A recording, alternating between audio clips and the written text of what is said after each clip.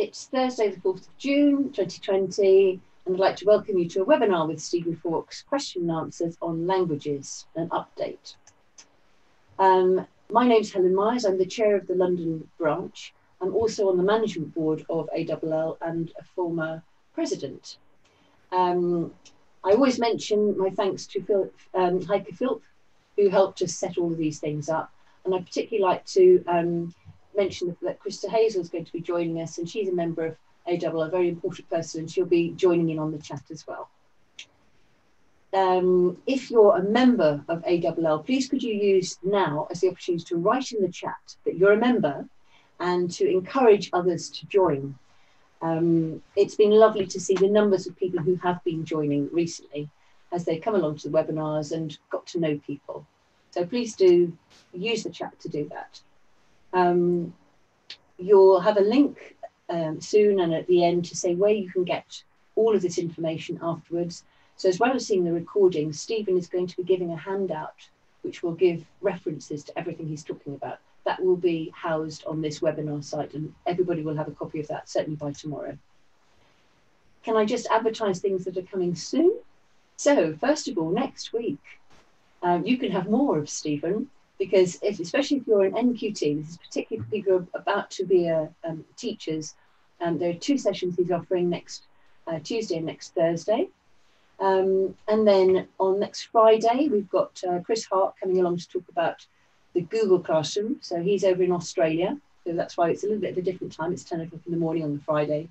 And then we have an ALL June event, which is running as if it were the June event in London, but online, and that's going to be live and not recorded.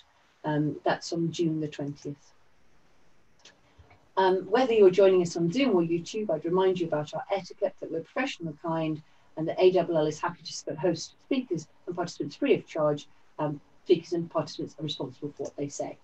So this is a webinar with Steven Fawkes. That's who Steven Fawkes is. You'll have read that already on the details. So twice president of the Association for Language Learning, now a trustee membership officer, and very importantly, a fellow of the association and chair of ALL branch in the northeast of England. And you've got his very impressive biography there. So now over to Steven. I'm going to be stopping my presentation and he will be opening his.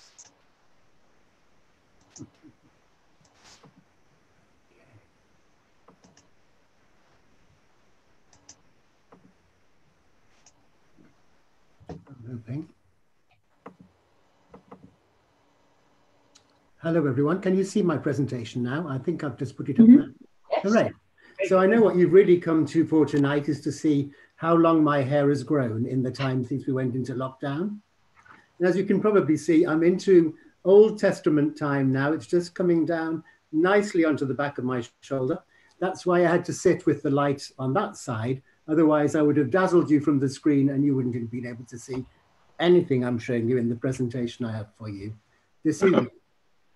So this presentation is based on what we call the roadshows.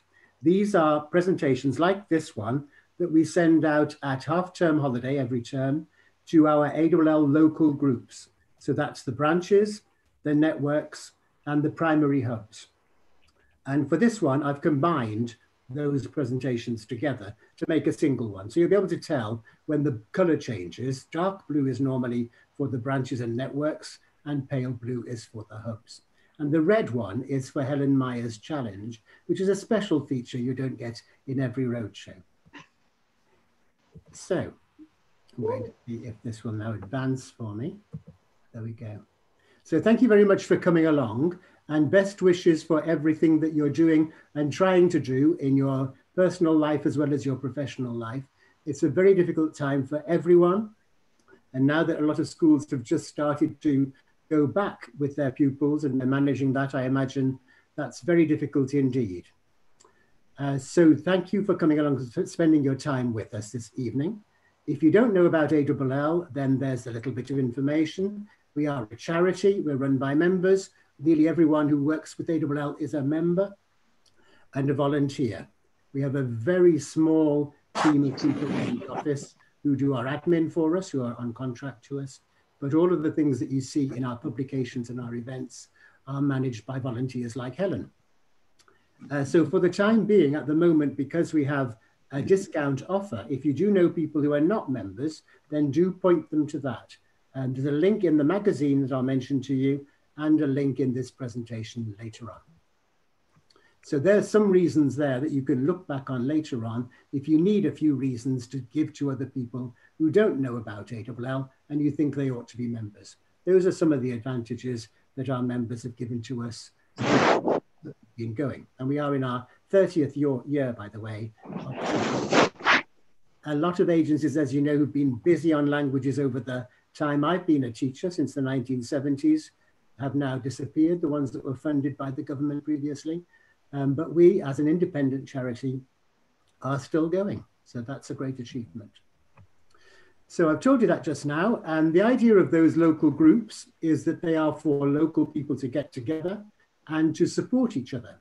Being a language teacher is a very unusual job. We're not the same as other teachers. We have different things that we worry about and want to talk about. And we need the support of other language teachers because we're so unique in a way. The thing that we do is not just about purveying knowledge, things that people are going to have to learn and then regurgitate. We are trying to give people attitudes, introduce them to cultural awareness and to personal relationships and communication skills that are unique really to our classrooms. So because we have those special concerns, we need to remind ourselves and each other what it is we're about, why we do what we do, why we're so passionate about languages, or an individual language indeed, and what it is we want to put across to our learners. And that's why people come together in these meetings, not just to listen to people, but to talk to each other, to have ideas, to share ideas, and to remember why they became a language teacher in the first place. So the local groups, as I say, are run by volunteers around the country. And if you're in a local group, I can't see the chat at the moment, by the way, so I can't see where that's gone. I'll try and find that in a minute. If you're in a local, are you going to tell me, Helen? Well, yes, because I'm just looking here at the chat. So if you want to open the chat now, you I would. don't know where it is. I thought it was at the bottom. But it may have disappeared. So if you go to the top, okay, then normally it appears there, or it's on a downward one. I've got it. Otherwise, I am looking at the chat, so I can tell you just. People here are introducing themselves to say which branches they belong in, and there are some questions about where they are. For example, is there one in the northwest or whatever? Do we have a list of where they are? There is. So if you look on the website and you look in the bit called About ALL, you'll see a thing about communities, and in there you'll find a section called ALL Local, where you'll find the names of all of the groups in the different areas of England and Wales. And the people are introducing themselves now to say, I'm in charge of this. So we've got Lisa there, who's in Oxfordshire. So can I just say, we'll look at the chat afterwards where people have deliberately said, can you tell me where my nearest branch is? Yes. We'll get in touch with you and let you know, because I've got all your email addresses. Is that absolutely. Okay? And then the other thing is, if you are in an area, and there are areas where there isn't a local group at the moment, for one reason or another, it might be we can put you in touch with somebody else, and you can be a baby. You can be a baby network or a baby primary hub, and start to explore who will join you in your new family in that part of the country. So on that point, if I can just say, Helen Stokes has just written there will be one soon in the West Midlands. So that's Helen Stokes and Anna Granger who are here, who noticed a gap, who've put themselves forward, who've got in touch with Stephen, and that's happening, isn't it? Yes. So what I'm going to try to do in this event this evening is to show you a little bit about what's in those roadshows. And explore some of the themes, because they're largely about updating and about bringing you new documents that might have emerged that you haven't had time to look at. Then I will be asking you to participate. Obviously, I'm asking Helen to participate particularly because she has a challenge, which she's mentioned to you, that she's going to be performing before very long. So I'm going to be showing you things on the website and things on different websites, which you won't have time to look at during the presentation. But they are all in the handout, which you'll receive in the email from Helen tomorrow. So you'll be able to look at them once you get that handout instead, to your heart's content. Okay, now that's it. So at the moment, as we know, the world is a very strange place. And so what ALL has been doing really since the time of Language World Conference, which was the last time we got together, really, which is very unusual for us because we're very sociable usually. Language World Conference was in Manchester this year. It was, again, a lovely event. Everyone was in good form and cheerful, in spite of all the pressures we have in the outside world. And at the time, of course, we had no idea what was going to come afterwards. So since that, which was the week before the lockdown, really, we've been working, especially Krista, who's our development manager, has been working on the website to try and point to lots of sources of support for teachers in different sectors, different languages, and in search of resources or training events like webinars, or of support of different sorts, projects and ideas and so on, has been putting those together on that home page. So if you haven't had a look at that one, that's where you'll find a lot of things grouped together from all of our partners and friends, as well as our members and corporate members. And on that same page, you can currently download our magazine, Languages Today, which is a magazine normally reserved for members. It comes out once a term. And for this particular circumstance we're in, and because we couldn't send out our magazine as we normally do because of restrictions with postage and so on, we decided to make the magazine a digital one and to make it available to anyone who'd like to read it. So anyone you know languages of one sort or another, point them to the website where they can download that magazine, and then they hopefully will see how interesting ALL is and join us so that we can bring them into our idea factory as well. Have there anything to ask? I love that idea of an idea factory. The chat is going on where people are introducing themselves and giving information. And certainly, I think probably for us to put, obviously you'll have a link to that magazine, but we can put that in the chat as well so you can go straight there. It's absolutely superb. And thanks very much to you, Stephen, and also to Krista. You've worked very hard on that. It's great. And all the contributors. That's what's lovely, isn't it, as well? That's what's been nice about it. The feedback's been very nice from all those people who read it. So I've just put together on this screen a list of the items in this current magazine, which, by the way, is bigger than our magazine usually is because it was digital. We didn't have to worry about the number of pages we had so much. So one or two things in there to highlight that are of great interest if you haven't read them.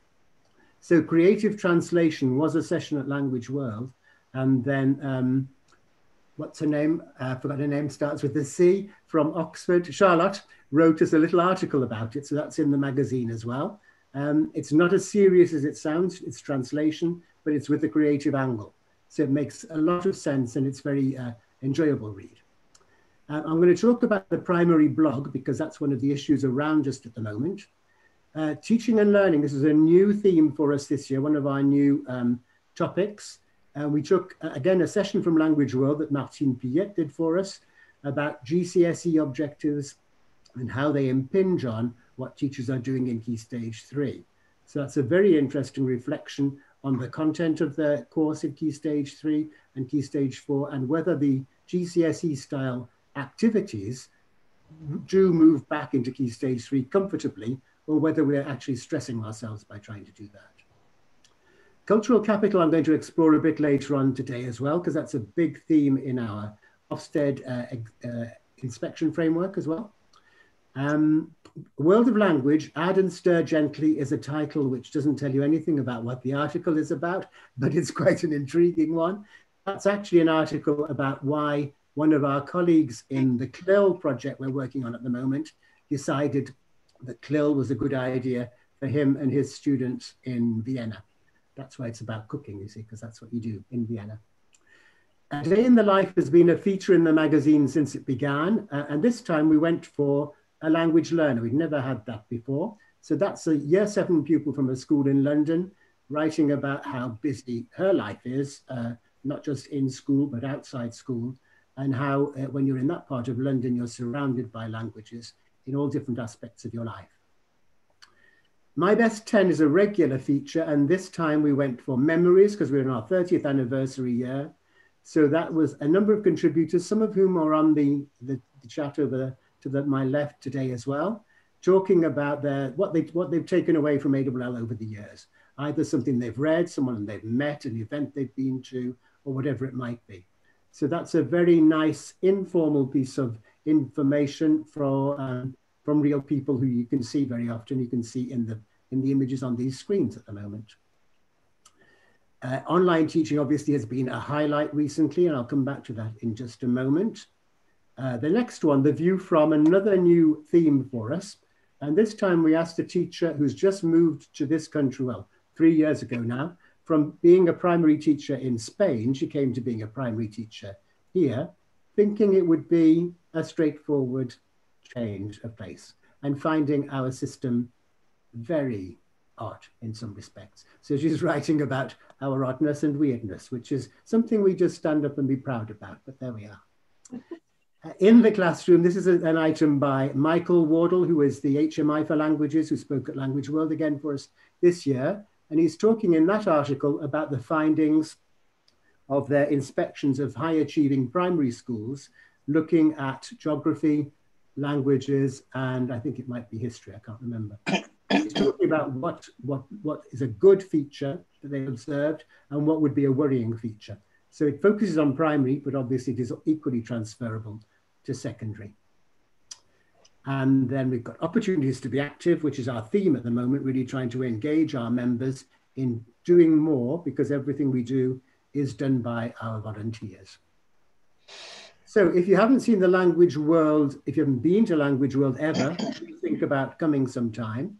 There are articles in the magazine I've just mentioned, but there are also presentations on the Language World website, which I'll now try and share with you. So you can see, if I can find it. I've got a few things open there. It's not that, that's not mine. It's disappeared. So I'm not going to show you that because I can't. Your audio as well to join in a little bit, because I introduced you at the beginning. I've made you co-host. That would be great. Krista, is that? Yes, I was just thinking Krista could, she could join in as well. Hello, Krista. Hello everyone. Evening. I'll if you want, Stephen, I can put the link in the chat and people can click on it if you want. It's in the handout, so they'll be able to do it tomorrow. But it is set up. I just can't quite work out why I can't see it. I know I set it up beforehand, and now it's just disappeared off my little options screen there. No, it still doesn't want to come back. So never mind. I'll just go back to my presentation.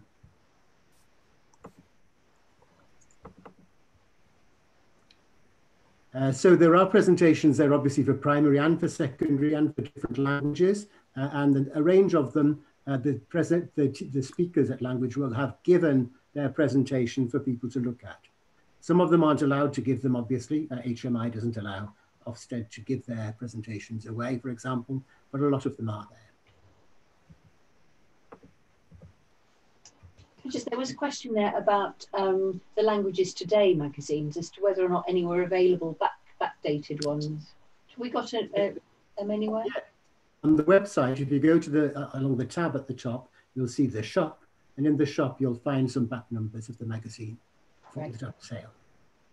And Krista will tell me if I'm wrong. No, you're absolutely right, Stephen. There are some there. There are also there were some in the office, but of course the office is closed at the moment. And for those people that came to Language World, we had hundreds of copies, back copies there, and they were taken to be shared. So we'll see if we've got any left back in the office when that opens again. So yes, just to point out again, the membership offer, which is in the magazine and is also in this presentation. For anyone who you know who isn't yet a member, there is an offer just at the moment. The other thing you might not know, even those people who do receive their Languages Today magazine, is that we often receive articles that are too long to fit into the physical magazine. So we have an area of the website called LT Extra, Languages Today Extra or Extended Content. This is in the members only area, so you do need to be a member to go to that. But for the time being in there, there is particularly one article which doesn't appear in the magazine because there wasn't space for it, but is very, very well worth reading on the matter of cultural capital, which I shall come back to in just a moment. So we have, as well as our magazines, we produce other things that we publish on the website, one of them being what we call briefings. The idea of these is that they are short documents which a busy teacher might have time to read. So it's not the whole of a report that comes out of the DFE or the British Council or one of those bodies who produce such things. It'll be a digest of that, selected for what whoever did the briefing thinks is significant for language teachers. So there are 2 new briefings that have gone up there in the last month. We produce one of these about once a month.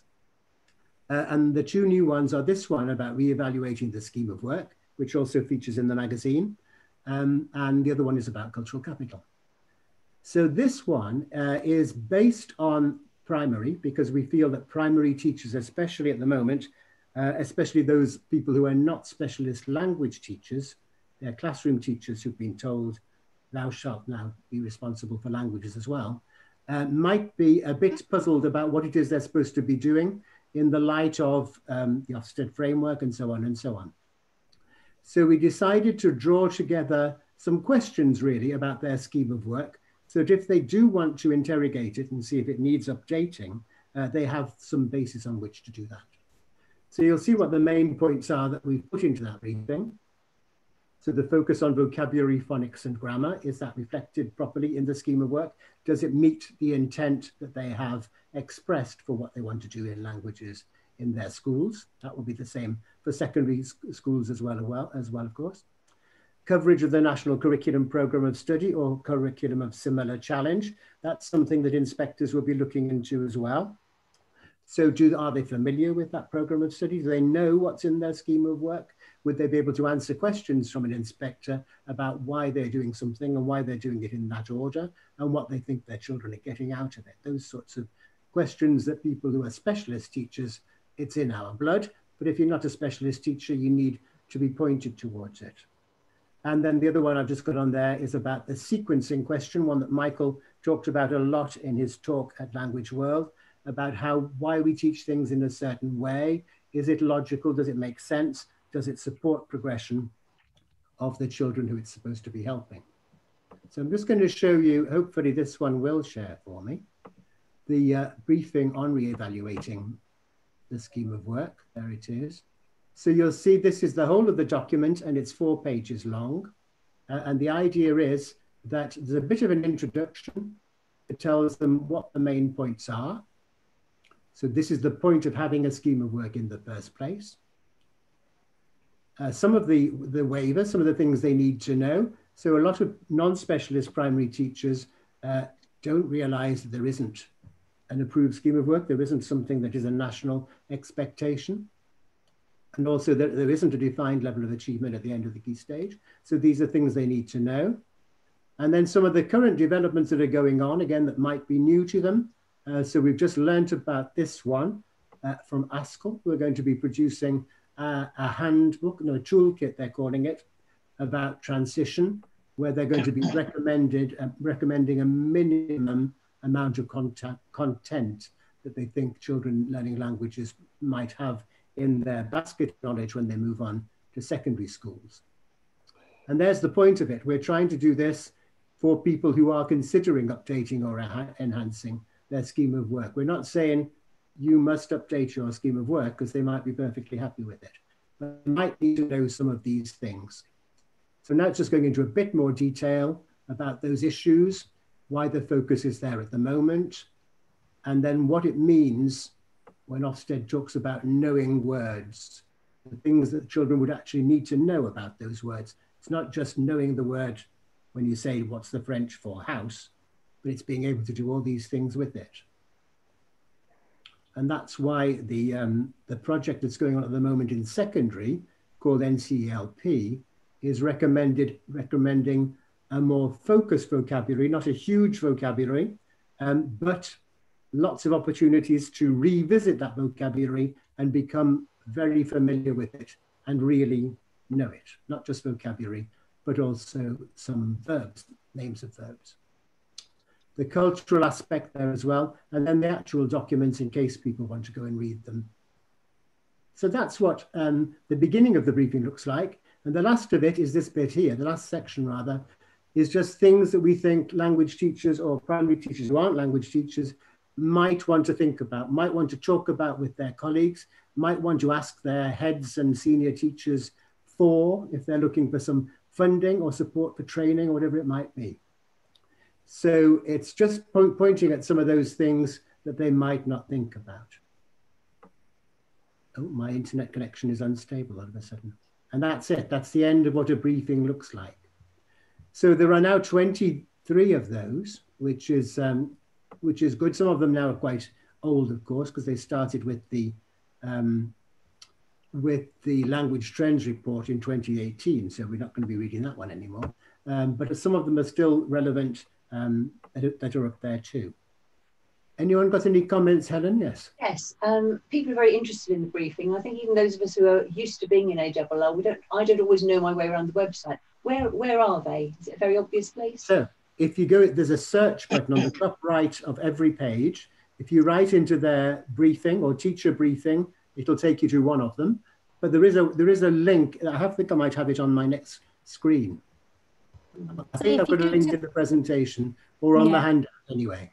I've put one, Pippa asked a question, and I know Kerry and a few other people have too. I've put the link to the briefings, but actually when you go to the ALL website, on that first page, you'll see the scrolling banner. And if you just scroll down that page, there's 4 small blocks. One that starts with competitions, ELAPS is one of them. And the final one, I can't remember what the second one is. The final one is the teacher briefings. If you click on there, that will take you to the link that I've just put in the chat for everyone. And again, the teacher briefings are in the members area. So you get a red message if you're not a member. You wouldn't be able to get there yet. So just a bit now of information from around the country of things that have been going on in spite of the context we've been in. People are still supporting each other, which is absolutely fantastic. And a lot of these things obviously are happening online. So there has been debate today on Twitter, those of you who have been on Twitter, about drama. They've been having a creative multilingualism conference and talking about what's happened to drama in languages, why has that disappeared? And we had talked to the people in the Multilingual Performance Project back before Christmas about doing a session for us up here in the Northeast. They couldn't do it, obviously, because they weren't allowed to come and we weren't allowed to meet. So they moved it online, and it's a workshop that they then had to repeat another 4 times because it was so popular and so well received. So they have got an article on the website, and they're going to contribute another piece for Languages Today next time round. So you'll be able to keep in touch with their ideas, even though their project actually ends at the end of this month. They're only funded until then. ALL York held a Zoom meeting in May, as you can see, and that's been stored. So if anyone is in primary and wants to look at what they were talking about, Susie has hosted it on her website, Polyglot Languages. And they're planning their next webinar to be not this month, but before the end of term. So they're doing that. Natalie Paris, who's one of our teachers up here in the Northeast, works a lot on YouTube nowadays. She has nothing better to do with her time. And so she's been creating these resources for children and parents to use at home. They're there for free. And there's dozens of those, which Krista has collated on the website for you too. In the Southwest, we had a report from Charlie. There's a photo of their lockdown lunchtime, which was an idea that they had if they couldn't get together and have a cup of tea, which is obviously what they do most of the time in Bristol. What else would you do in Bristol? Apart from meet up with language teachers and have a cup of tea. And so this is how she describes it: to be as interactive as logistically possible. That's a language teacher talking, isn't it? That's what we really want to get at. And they got 60 people in a very short time into that event as well. So then she gives us some hints. So if you think you'd like to try that, try and get together a little Zoom conference or something like that, then look back to this presentation, and then Charlie and her friend Katie there will give you some ideas about things that worked for them or things you don't need to worry about. So now we're coming towards Helen's big challenge. I can see that the adrenaline started to pour through her bloodstream now. So this is an event that we have invented up here in the Northeast. There's a competition called Strictly Speaking, which ALL invented a few years ago with Roots into Languages, which is a competition for poetry recitation. We were going to do it this year. We're going to pilot it up here in the Northeast. We had never managed to do it beforehand. And then, of course, everything happened. So we couldn't do it because it's all about getting people together in a room and listening to each other talk poetry. So instead, we've turned it into, instead of strictly speaking, it's now called Strictly in Isolation, which sounds quite dramatic, I think. And it's the same basic idea. So our original idea was it would be for year 8s, because we're trying to give them a positive languages experience before they think about making their options. Nowadays, we've opened it for year 9 as well, in case teachers want to have year 9 entering. So the idea is there, you can see it, that they choose a poem. We give them a little anthology they can pick from if they want to, or they can find their own poem in their target language. They rehearse it. Hopefully they learn it by heart, and then they perform it. And they make a film of themselves, if they're allowed to make film of themselves, according to their school rules, or they make an audio and they make a presentation to go with it, which could be a visual presentation, or it could be just the words of the poem that they've animated or something like that. Then they send that to their teacher. The teacher sends it to us, and then we put it onto a YouTube channel where we control people's comments. And then the idea is that we encourage other people, other teachers in particular, to go there, have a look and make some nice comments to these teenagers who've had a go at reciting a poem in a foreign language. And then we give them a certificate at the end. So we had our first entry today, a German poem about a mouse. But the film was actually about hamsters. I'm not sure whether that eliminates them from the presentation or not. I'll have the wine, please, Nick. Oh, I want no. Because of that, I asked Helen if she would accept a challenge from me today. That's why she's got the red screen. And so Helen has undertaken to learn a poem for us in French, which is actually in our anthology as well. And she's going to see if she can do it for us now live. And obviously, I've asked David if he'll just check she hasn't got a script in front of her and she is doing it from memory. But it's all about celebration, so it doesn't really matter if she does look to one side. And then afterwards, I'm going to ask Helen what she thinks she gained from the experience. Hola. Hola. Oh, hola, hola. First of all, I'm afraid I'm going to mute. I'm really sorry, Rosa. Sorry. So, Helen, would you like to introduce your poem? Yes, and if I can just say that I cannot memorize words. I tried to go into the school play but couldn't remember words, so didn't do it. So this has taken a lot of effort and I've never got it totally right, but I shall try tonight for you. So, Le Cancre par Jacques Prévert, parole. Il dit non avec la tête, mais il dit oui avec le cœur. Il dit oui à ce qu'il aime, mais il dit non au professeur. Il est debout, on le questionne, tous les problèmes sont posés.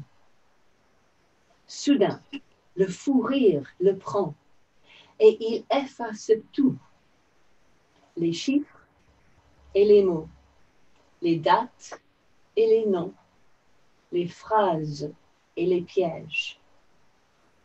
Et malgré les menaces du maître, sous les huées des enfants prodiges, avec des craies de toutes les couleurs, sur le tableau noir du malheur, il dessine le visage du bonheur. Now, if you can work your clapping emojis, I think now is the time to do that.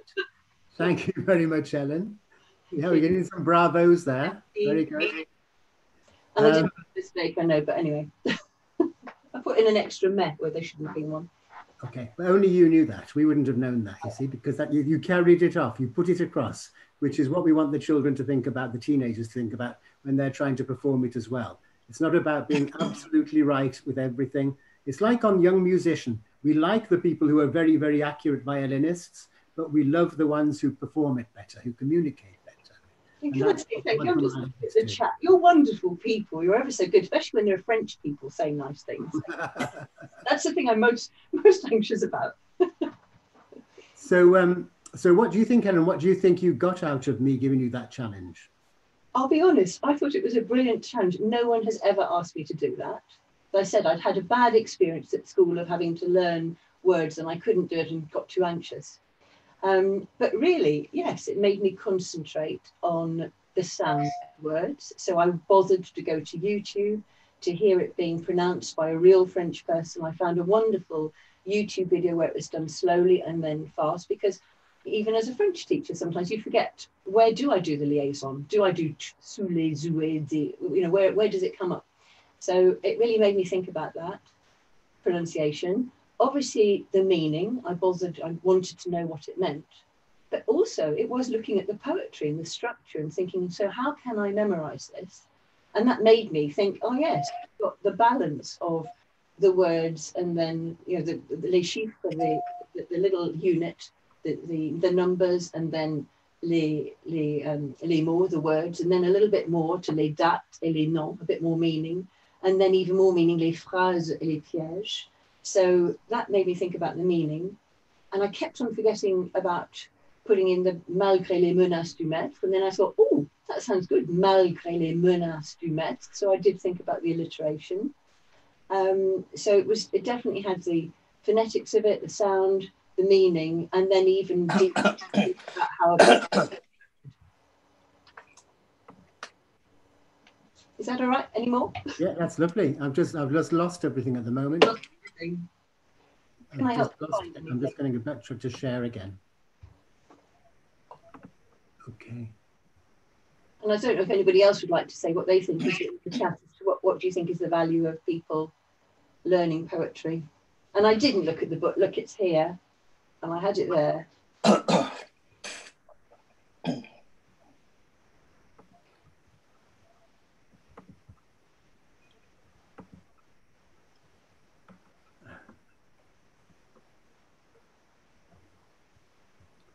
Oh dear me, sorry, my laptop's gone weird.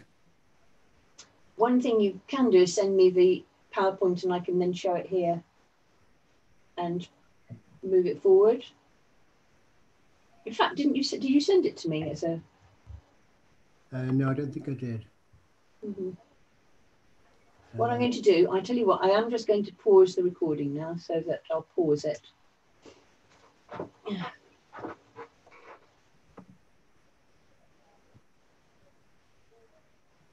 Just talk amongst yourselves. And some lovely comments there made about the reason for it. Merci. Merci, Charlie. So my PowerPoint is now opening again. I don't know why it closed, but there we are. So I hope to get back to that in a moment. But just to say, first of all, thank you to Helen for doing that. In tribute to that, I have put Le Cancre by Jacques Prévert onto the ALL Literature Wiki today with some ideas of how you might exploit that if you were doing it with a class as well. So there you are. You've contributed to the wiki unknown to yourself, Helen. Thank you. So I'm going to put it called Le Cancre. And just to say, I mean, I know it particularly because every time I take our students to French exchange, we go to a school in Paris, and we have a French teacher who will do a lesson for them, and she always uses that as the poem to do with them. I've yet to tell her that really we're not quite into being able to analyse the emotions and inferences of it, that really just knowing the words to begin with would be good. But obviously it's one which they use anyway. And I think it's particularly well suited, isn't it, to school children to learn that one. Now it won't find my PowerPoint this time. All right. Would you like to send it to me and I can share it? Am I emailing it to you? Oh yes, if you want to send it by email, and then I'll collect that, and then I can. So while we're waiting for that to work for us, I don't know why it stopped. My challenge was going to be to do another poem. This is a poem that I learnt when I was 14, and to balance it up, this one is in German. And then I wanted to talk to you about how I used it a few weeks ago with a class of year 8s. So this poem is by Heinrich Heine, and it's called Der Asra. And you'll need your handkerchief because it's a romantic, weepy poem. And So before you start, have you sent it to me just so I know? I'm just going to do that. It hasn't quite finished opening yet. All right, okay, right. Okay.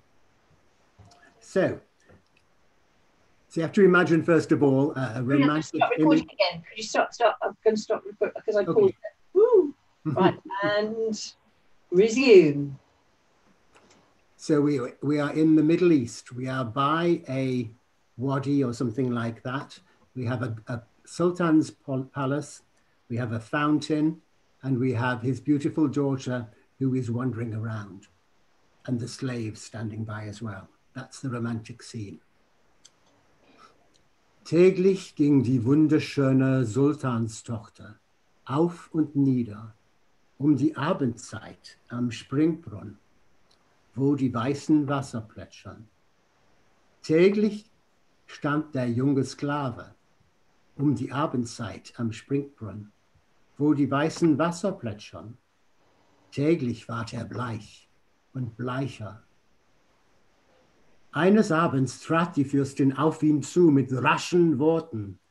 Deinen Namen will ich wissen, deine Heimat, deine Sippschaft.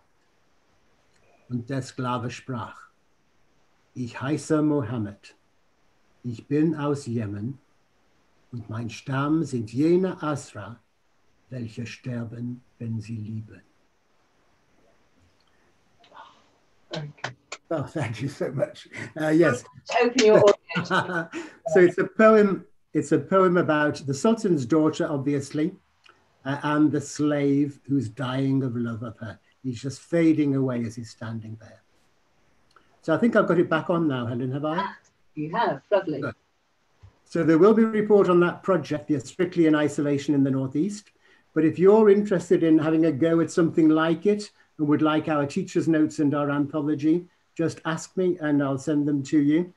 You might also be able to share our YouTube channel if you had some entries at some point as well. So I'm very happy to share that with you. So there she is, the Sultan's Tochter. And what I was doing with these year 8s was I was trying to get them to learn as a whole class the first quatrain, the first 4 lines of the poem.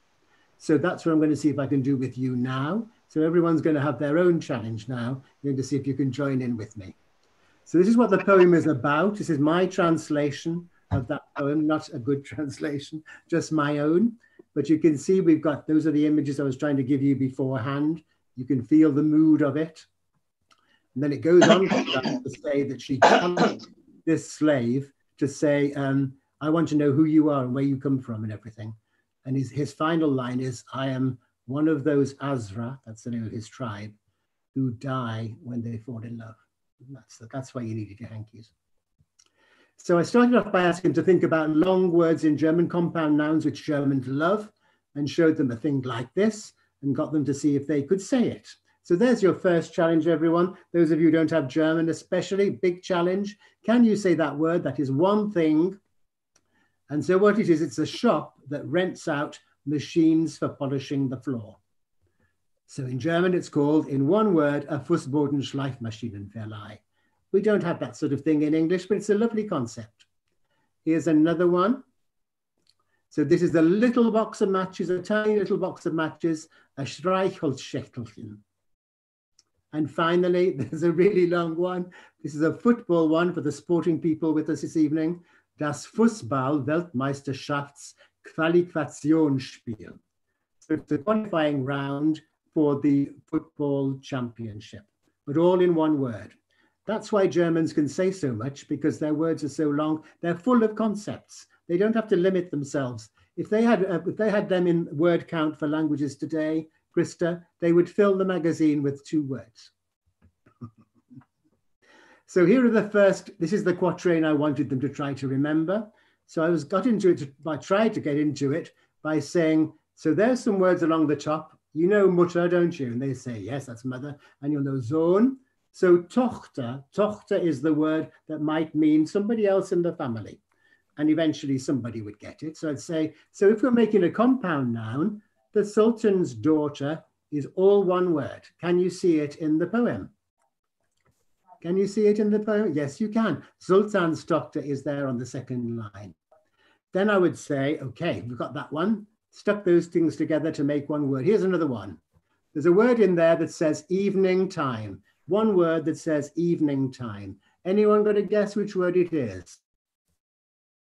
And you're going to guess that it's this word here, Abendzeit, which is evening time.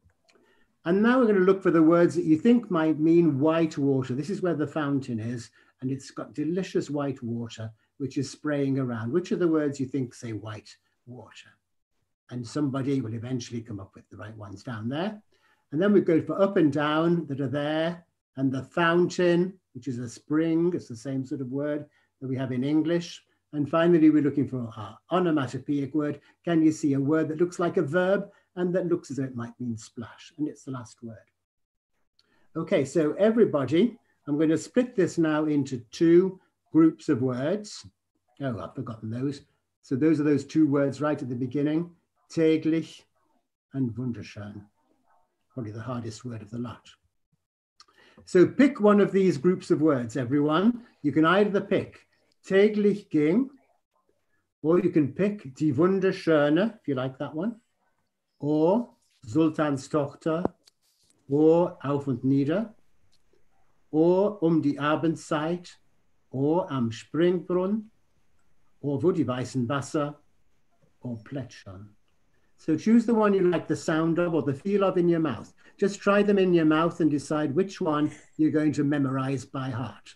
I'll read them to you again just so you get an idea of the sounds. Täglich ging die wunderschöne Sultanstochter auf und nieder, die Abendzeit am Springbrunnen, wo die weißen Wasser plätschern. And what you're doing when I do that is you're looking and saying, is he going to make a mistake? Is he going to say something wrong? Then I can just jump on him and tell you he's got that wrong. Because we like that because we're language teachers, but our pupils like that too. So now you've got that, you've picked your favorite word. Is it in your mind? So now I'm going to show you just the roots of those words and see, we need to unmute everybody, Helen, and see if we can read the whole thing together. Right, so if you could all unmute yourselves. I think I can unmute everybody. I don't know how to do it. I've got mute all. Oh, unmute all. There we are. Everybody's unmuted. The babies and everybody might join in. Okay. I'll give you one more flash of the words. The words again.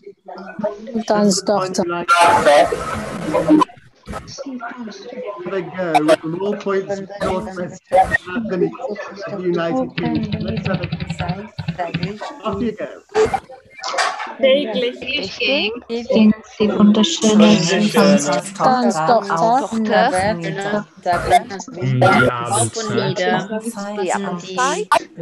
Abendzeit am Springbrunnen, die weißen Wasserplätschern. die weißen Wasser, das weiße Wasser. Thank you very much. Can we mute them again now? Then? Yes, everybody. Right, so this is mute as well. You can all mute yourselves now, do you think? So thank you very much. That was. I'll mute all, but I'm going to now unmute you. Stephen, where are you? So unmute. I can probably do it. Yeah, thank you. Oh, that was probably one of the most exciting things I've heard for a long time. We were all reading at our different paces in different phases, but it was a wonderful performance. Congratulations to everybody. I think if I could work my clapping hands, I would be doing that now. So did you think at the start of this webinar that you'd be reciting a famous poem by Heinrich Heine by 5 to 9 in the evening? I don't think so. Well done, everybody. So there's just to confirm, those were the words where you were just saying. So if you're looking for poems, the Literature Wiki is the place to go. As I say, I put the one there, the Cancre that Helen recited for us just now this afternoon. And I put another one there last week, which was a romantic poet about a butterfly called Le Papillon, which is very nice for different sorts of verbs, for names of the verbs, not for their conjugation. So if you're trying to build up a list of verbs, it might be nice to have a look at. That one is a free entry website. You don't need to be a member to go to that one. That's just open for anyone who wants to go there. So here are our teacher briefings again. Those are all the ones that we've done so far. And the latest two are on the right-hand side at the bottom. And I wanted to explore a little bit the one about cultural capital, but it will be a little bit because I don't want to keep you longer than the time we'd promised. So this has a feature about it in the magazine, as we've mentioned already. And that's the key bit that you need to know from what Ofsted says. The essential knowledge that pupils need to be educated citizens. That's the core bit of it, the core bit of their information. So in the magazine, there are articles by language teachers. And of course, language teachers, when they hear the word culture, think about particular things because it's part of our curriculum. So they think about what we put across as culture, which is cultural knowledge quite often about geography, famous people, famous places, artists, those sorts of things, all of which are hugely positive and motivating aspects of the curriculum. But I think we can also think more widely than that. So I think those elements are things we definitely need to make sure stay in our curriculum, that they don't get squeezed out by other things, and that we try to make them as consistent as we can throughout our schools so that everyone gets the same experience. But I wanted to go on to this question, which is about the concept of cultural capital and what it really, why it's there, why it's in our curriculum and why Ofsted are mentioning it. So I think it's not restricted to that knowing about other people, that's part of it. I think it's also about the skills that our learners pick up throughout their experience of being at school, in all of their subjects. So in the research, I forget the name of the man who wrote the research now, but it's in the briefing. He talks about cultural capital being something that you take into your adult life to make you into a competent citizen, an educated citizen. So there's all sorts of things that we do in our classrooms, I think we do uniquely in our classrooms, that contribute to that. Not just knowledge about what's the capital of Spain, but we teach young people and younger children the importance of listening to each other, of taking turns, of speaking to each other clearly, of presenting themselves well, communicating, finding strategies to explain themselves when they don't know all the words. All of these things, I think, are important parts of cultural capital that we bring to our children and our teenage learners, that perhaps don't happen in other parts of the curriculum so much, because that's not what they're about. They're about bodies of knowledge more, or about specific skills maybe. So I think those things are the ones that we can try to clarify in our departmental statements or whatever it might be, our notes to governors about what we do in languages, because that is what will help us to raise our profile, to say languages are not just a difficult subject that gets sidelined sometimes in the curriculum. They are, from the point of view of cultural capital, a central item of what our children experience.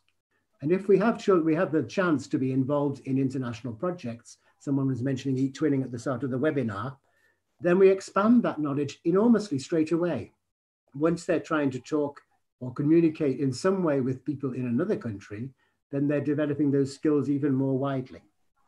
So I think that's an important thing for us to think about. And hopefully, if you have a look at that briefing and the questions that come at the end of it, you might find some other things that help you to bring out those strengths that we as language teachers have that we don't always think about. So there we are. There's the link to the briefings. I knew it was in there somewhere. So they're all in there, and that's in the members area of the website. So just a quick tour through where you're going to find some new content at the moment. For primary teachers in particular, the primary zone has got new reviews, and it's got a new phonics piece from the lovely Sue Cave down in Thames Valley.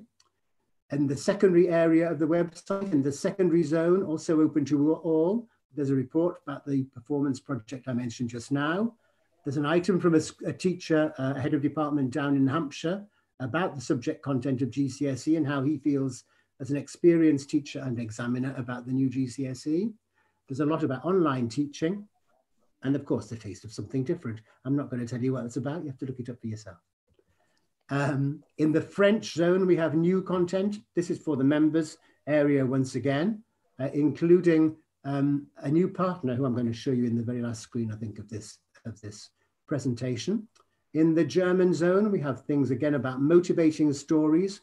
The idea of these stories is we're looking for good news stories, things that people are pleased to talk about, the things that make language teachers smile. If you've got one of those stories, I would love to have them so that we can try and shape them into something we can share on the website or in the magazine at some other point. There's the French zone, once again, I don't know why that's in twice. And there you've got the strictly French competition I've just been telling you about. ELAPS is the CLIL project that we've been involved in now, an Erasmus Plus project that's been running now for 2 years and more, which is about to produce all of its resources over the summer holiday. They will appear on the website, on the ELAPS website, that is, and you'll hear about them from ALL. The core of it is the 20 lesson plans and resources, which form the center point of the whole of the ELAPS project, really. So these have been written by teachers and resourced by teachers, and they're planned in detail all the way through. The people who've never thought about doing a CLIL lesson before, it's the ideal way to get started, really. So here's the French partner I wanted to mention to you, who's on that website once again. Francophonia is it's a company, but it's a company with an international and a collaborative outlook. So they support language French teachers, people who are teaching French around the world, and they support them by giving them training opportunities and resources and online training at the moment. And in the summer, usually, they have what they call the University of Francophonie. And they want to invite ALL members to go. It's probably not going to be this year because the things aren't going to be sorted out in time. But maybe next year, we'll be sending out messages asking people if they would like to go for a fortnight to Nice to have some training with some French teachers from around the world, which sounds like a nice fortnight to be spending at the moment in particular. So just to summarize then about ALL, there is the webinar discount code right at the end. We invented this one so that Helen in particular would know if anyone joined because of seeing something in one of the webinars. So do use that code at the checkout if you would like to join, having looked at the website and the magazine and heard all of the things that we're getting going with. And remember, the thing in italics is my most important thing on the presentation, really. It's all about getting involved with your community and doing things. You know what needs to be done, but you are probably the person who needs to do it. There's nobody's going to do it for you unless you try and get it started. So find some friends, and there are lots of friends out there, and then get going. So if you're interested in other versions of this roadshow, if you're that sort of person, you can find them on the website as well, but again, in the members area. I don't imagine anyone wants to do that. If you want to get in touch with me on Twitter, that's my name there. If you have any other questions, I'm happy to stay around for a few minutes, but I realize my time is up, so some people may want to go already. Is there anything, Helen, that you've seen that people want to be asking? Well, I think mainly you really have managed to make it so that I mean, you often mention about ALL being a home. This is your home. And I felt as if we've been at home here with an ALL family. And you mentioned about, you know, things that make teachers smile. I think you are one of those people, Steven Fawkes. You make us smile, but you also make us think. And there's obviously a depth in what you're talking about with the cultural capital. And when you look at all of the comments afterwards, you'll see how people have reacted to that.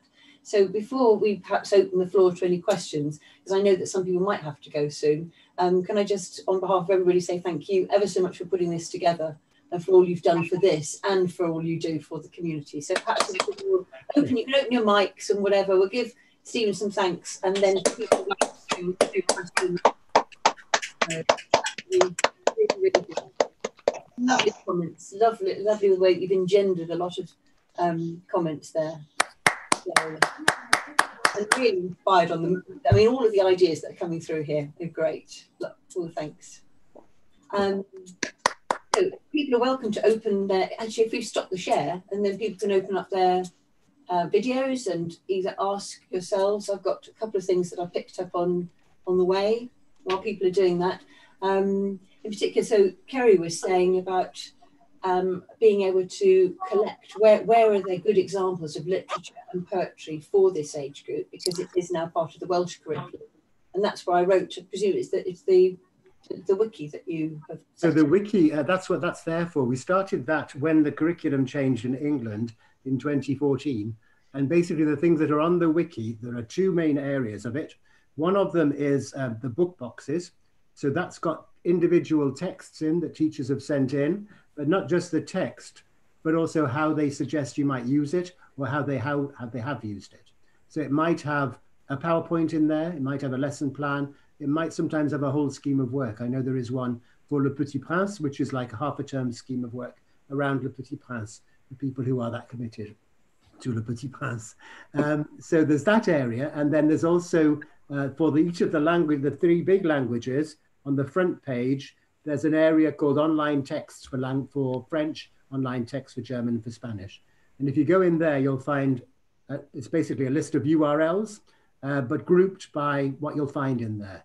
So if you're looking for nursery rhymes or for poems or for songs or stories or plays or whatever it might be, you'll find a way in from that point. And if you have a text to recommend, of course, you can also contribute your own text. That's the whole notion of the wiki that you share with us as well. Well, I know, and that's what you've done. Sometimes when I've shared something on Twitter, you've said to me, oh, how about adding this to the wiki? So it's great. Are there any other questions from people? Because I think what's happened is that as people have asked questions, having Krista there in particular, who knows the website inside out, she was able to answer quite a lot of questions we went through. So anybody else who's got any questions? Otherwise, I think I'm going to ask people again to open there, because I forgot to take the class. Yes, was that Deborah? Somebody wanted to ask a question? No? So I was just...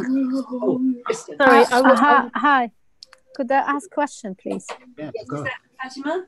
Yes, Fatima. Fatima, yes. Hi, Helen. I was interested in the poem competition that students can do their own video and send their poems, because I did a project. I used CLIL in my classroom, and we did the project with the work with the Goldsmith University this year, and it was about our planet. Yes, very good. And my student did poems. They all created their own poems, but we didn't develop it to a video or to the way you've described it, Stephen. So would it be still possible that they develop their work to a video and present it and send it, or what's your thinking? I think that sounds like a lovely thing, because obviously we also want a whole range of languages on there. It would be lovely to have some of the. Would yours be in Arabic or? Yes, in Arabic and translated in English. So if I send you the notes about the project, it'll tell you about our email address, which is where you send the video to when it's completed. And then once we have got the YouTube channel sorted, there's nothing in there at the moment, then we'll send that back to you so you can have a look at it. Excellent. And we have created as well a film about our planet. My students created the films in relation to pollution and animal extinct, and it's finished. So we could send this as well, and we do something called digital storytelling. Yes, that's our way of doing the approach of CLIL. Very good.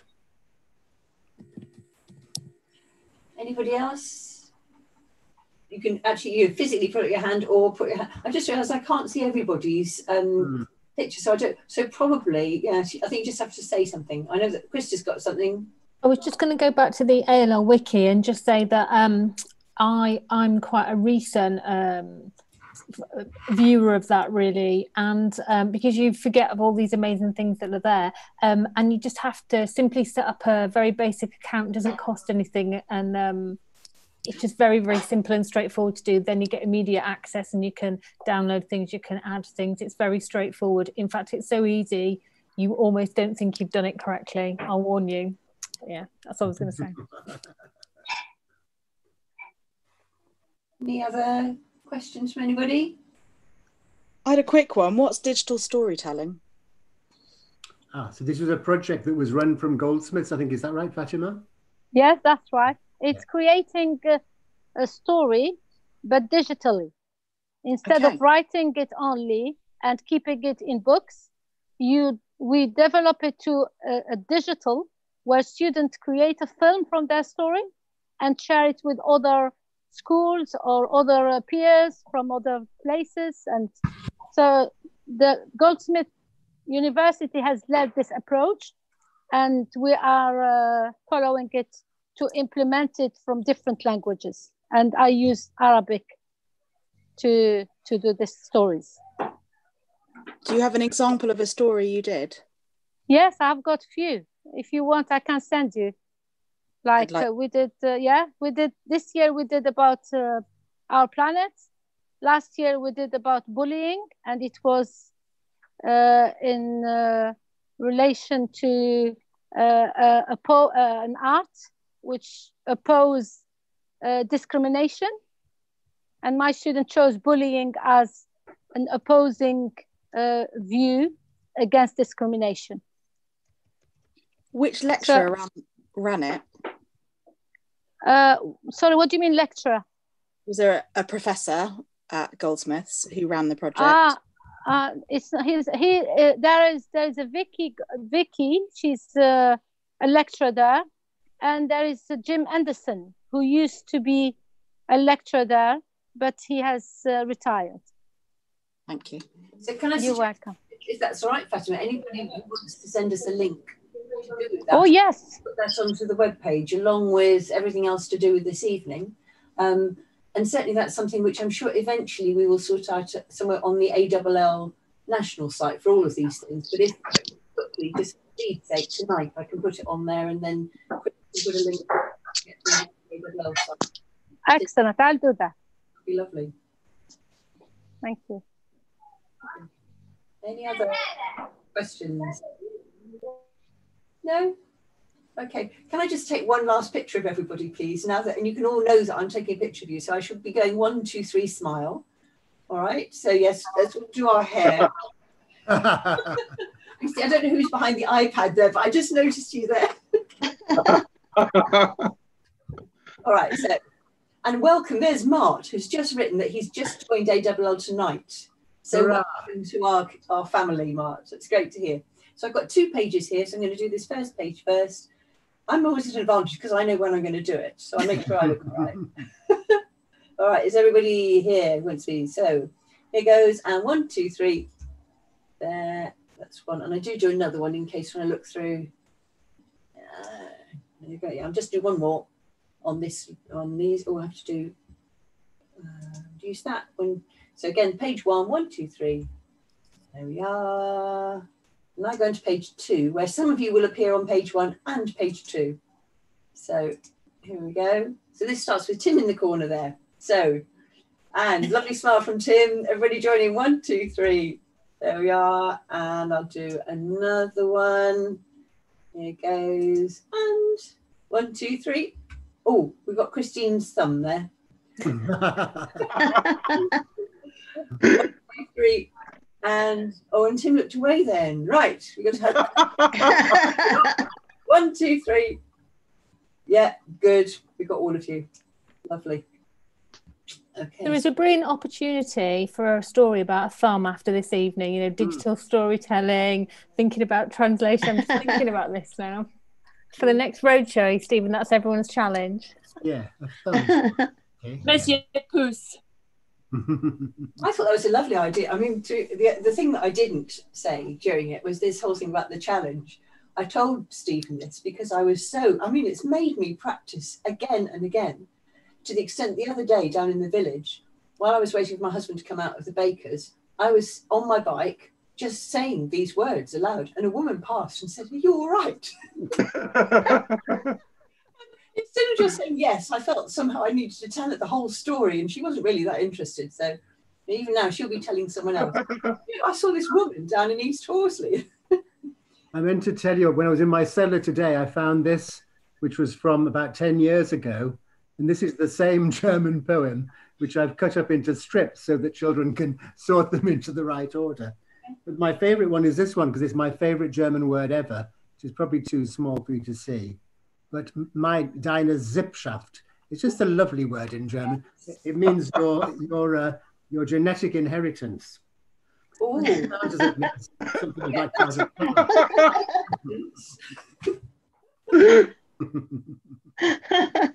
Great, very good. Okay, well, we could stay here all night, really, couldn't we? Absolutely. Lovely, and so nice to see, because I don't think we've done this before, with it being particularly with an ALL focus. I mean, obviously I begin the webinars by saying, please join ALL.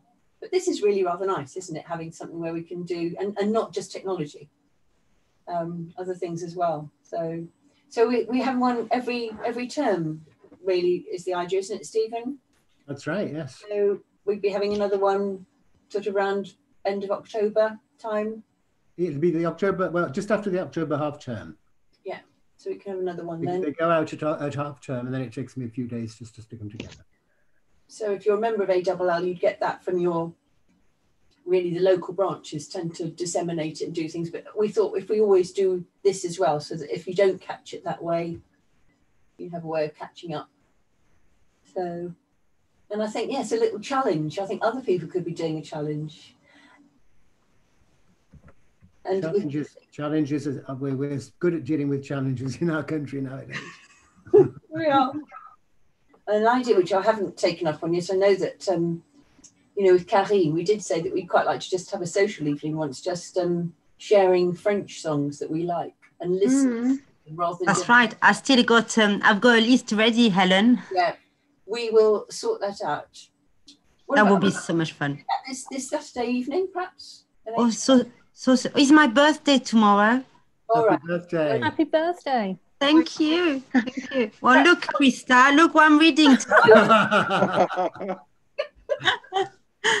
No, my husband did say to me, he said, I can't believe that you're not a bit more about this. And I almost still can't believe it's real, genuinely. And when someone says nice things on Twitter or holds my book, I kind of just pinch myself. I still can't believe that. And when I gave a copy to Helen and I posted one to Stephen, and I was just thinking, it makes a good door wedge or something like that. Maybe you could use it as a coffee mat. I don't know. What can I say? An expensive one, but hopefully not too much. So nice. Thank lovely. you. I look for. I haven't started yet. Oh, thank you. The content is lovely, but also I like it's got a really nice smooth cover. Yeah. I don't know what it is. It's a sort of velvety touch. Really, really.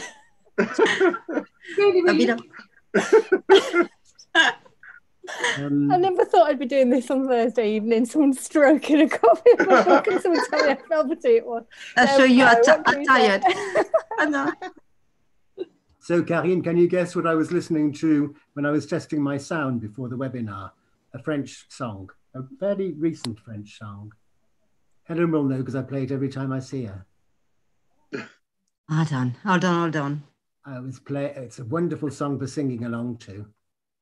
It's a Maître Gims. Oh, j'adore. I did say to Helen, oui, c'est laquelle? C'est la même? It's the one called Je sais pas si je t'aime. Oui, c'est celle-là. Oh, j'aime, ouais. It's a very good song for singing. Magnifique, ouais. Et c'est marrant parce que ma fille a fait quelque chose à l'école là où elle est. Il fallait un truc sur leur chanteur préféré. Elle a choisi Maître Gims, donc elle a proposé à l'école. C'était pas du tout avec le français. De très belles chansons. There's someone saying, I'd love to know the names of French songs suitable for teenagers. Ah ouais, Maître Gims, soprano. Yeah. We had a very good session, didn't we? We've had sessions on music, but very often it's focusing on the technique you use to teach it. And we said afterwards, but we just like to just listen to it sometimes. So often it's tantalizingly, they start it and you're all starting to go like this and then it stops. I know Hannah White's online. I can see her, lovely Hannah from Bristol. And she, in her amazing primary hub, there is a gentleman called many things, but DJ Matisse is one of them. And he is just incredible. I went as an observer to their primary hub. I mean, Hannah, speak up and share the... Oh, we need to invite him, Helen. He's incredible, isn't he, Hannah? We might finish in a garden party dancing. I mute myself. He's fabulous. He's so motivating, and he spoke at the show and tell as well, didn't he? But he's wowed us all, and he just gets you all in. But he's done lots of stuff on culture and francophonie. I recommend him. Follow him on Twitter. I'll get his handle and put it in the chat. Someone's asking if there are any playlists, and there are, and you'll find them Spotify in the playlist. I was wiki. thinking. The Goethe Institute have one on their website, and I think there's a French one in the wiki as well, so you can look there. Yeah, and we had one from the webinar, Helen. Who was it? Is that Musico Jacques Paco Fernandez? Yes. Oh, yes. Yeah, I think it's MFL Music, and he's got playlist on his website as well. So Paco wrote some of the content in the book that I wrote about songs Ah, you see, small word. If you want to find out more about which we can talk about. I mean, really, there are just so many themes, aren't there? But this, I think, songs and music is always a very popular one because you just feel as if you are, well, you're learning loads, aren't you? But it's a nice thing to do, and yeah, we need to do that. So you've got your birthday tomorrow, so you can't do it this weekend. Perhaps the next weekend, Karine. Next weekend, that's better. Yes, because after it's the June event, isn't it? Yes. So busy. Well, yes, we've got the June event. Right. Yeah. Well, I've definitely put down. Yes, write it down. It's 13, and we can see what we can do. July, we thought in July we'd have just a nice social evening where it is for anybody who wants to come along, and we could do some games and listening to music and things like that. So that'd be lovely. Yeah, so it's good. Oh gosh, you people are disappearing. Yeah, well, I'm gonna get to my book. Yes. Yes, and Krista, I mean, sometime for you to do a webinar, because I really enjoyed your session at ALL. Oh, thank Language you. World. Yeah, you asked me about that, and I've just kind of I'm just kind of gone, oh no, there's so many amazing people, like so many amazing people here tonight. You know, I'm looking at Nina, I'm looking at Karine, there's Kerry somewhere. I've watched Kerry's already. There's one of the lovely ladies from MFL Swavesea and part of the collection. There's Helen. You see, there's so many. There was Charlie Bernier here earlier. There's Chris up at the top there. You know, there's so many people. I'm just thinking, yeah, these guys need to do webinars. I can sit and listen to all their amazing stuff. Anybody can offer to do it. It's lovely, really, and I quite like the idea of having non-technical stuff as well, because people are saying at the moment, aren't they, we're looking for ideas of how they can do cultural things. Oh, I can definitely do that. I can't do a techie one. That's definitely I could do a cultural one though. We had the drama teacher at our school was saying how she feels that people are just doing too much online, and she's going to set us all a challenge of she's called Ridley, Hannah Ridley. Actually the niece of someone who was in our Feed Design Pet, but anyway, but she's going to put Ridley's recreation, I think it is, and you've got to find some sort of scene from art or theatre, and with the people around you in your home with your objects, you've got to recreate that scene. Nothing to do. Oh my gosh, that's brilliant. I just thought, what a lovely idea of, you know, making them look at something which is arty but then recreate it. Brilliant. So, used to be something I'd give kids to do in the Musée d'Orsay. One of the tasks was now go to a picture and recreate that picture yourselves. That's lovely. I think I've seen something like that. It's really good. Mm. Okay. All right. Okay, well, I shall now go and what I do, because this is, it's still recording, by the way. Oh, well. I should go, I'll start the recording and then I go to the live stream, and this is where it's great because it's gone on the live stream. I didn't notice any conversation, so although it said 10 people watching, I'm not sure whether they just clicked there by mistake. It's unlisted, so I don't know how that happened, but I can just do it, and now I can just trim it and it's ready straight away. So I'll do that, and then if Stephen, anything you want to send me to put on the website. I'm going to send you the handout and the documents about the Strictly in Isolation. Yeah, and do you do the PowerPoint as well you use? Would that be relevant? I can send you that if you want. Yeah. I think in a way just to have all the bits and pieces there and people can remember and relive the experience. So it's uploaded on the ALL website, but if you want the link as well, but that I guess is in Stephen's presentation already. So which one? Both your roadshow from this evening. Yes, true. So yeah. So that's on the ALL site. Mm-hmm. Yeah, well, that'd be good. It'd be good to give the link to that, because then it directs traffic to ALL, which is. Well, I'll email you the link in a second, Helen. Yeah, that's all right. Well, I shall stop the recording now. Can I just ask a question, please? Oh yes. I'm Stephanie. Yeah, would be quite interested in probably trying to set up all network, you know, around Exeter area, but I don't really know how to set that up. And I know you've got some information on the website, but I wondered if you had, if I could make contact with one of you. I mean, maybe Krista, I don't know, or if you would plan to have maybe a webinar or some kind of, you know, like session where you would connect people together in an area, or you would give some tips on how to set that up. That would be great. Whereabouts are you, Stephanie? In Exeter. Mm-hmm. Yeah. Stephanie's at the St James's hub, the MFL hub down